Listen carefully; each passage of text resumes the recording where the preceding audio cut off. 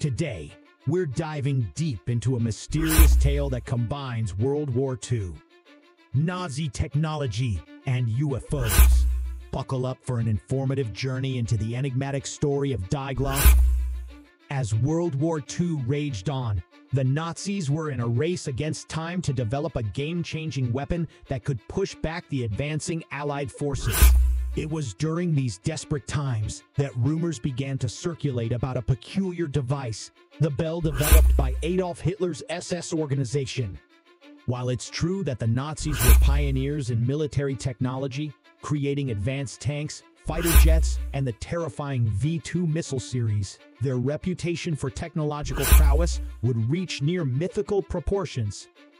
The United States, recognizing the potential of Nazi science, launched Project Paperclip, a covert mission to secure German scientists and their technology.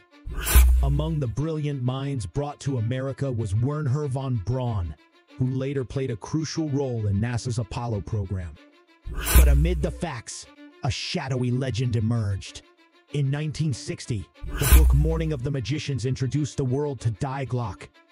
This mysterious device became the subject of intrigue in Igor Witkowski's 2000 book, The Truth About the Wonder Weapon, and Nick Cook's The Hunt for Zero Point.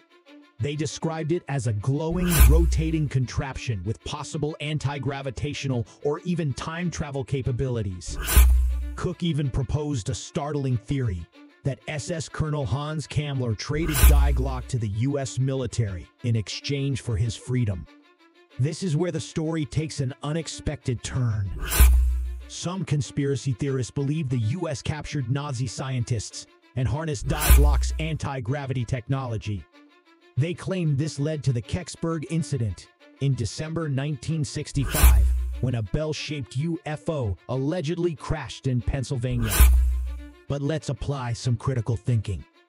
If the US possessed anti-gravity technology, where are the anti-gravity planes? Moreover, many SS officials linked to the secret UFO program lack the expertise to run such a venture. NASA even provides an alternative explanation for the Kecksburg incident.